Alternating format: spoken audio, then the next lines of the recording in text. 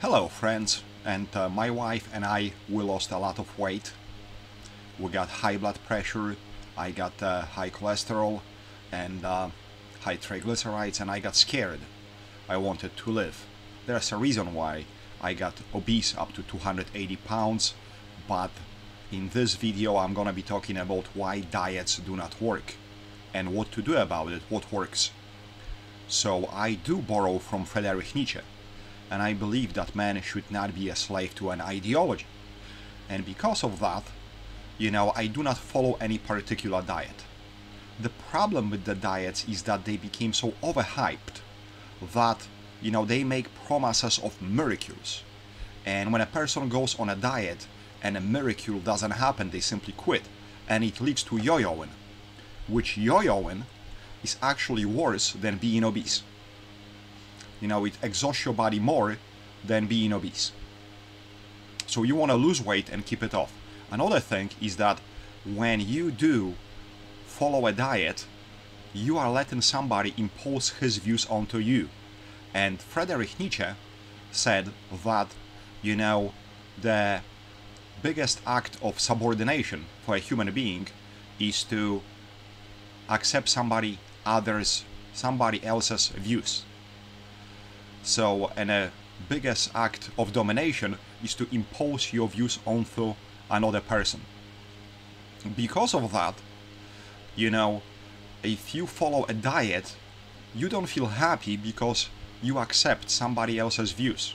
Somebody else is imposing his or her views onto you. And you never can be happy with that as a human being. I'm sorry, but that's reality. I understand that at college campuses, they rage against reality. But, I'm gonna be real. I'm not gonna have any ideology here, but I'm gonna be real. So how did I achieve the weight loss? How I went from 280 pounds to 215 pounds? Well, it was actually simple, but it took a long time. It took 3.5 years. And right now it's closing on 4 years. Initially, I did not eliminate. And another problem with diets, why they do not work, is elimination. No, just lower the frequency. And once you lower frequency, sometimes you're gonna be able to let go of the food totally.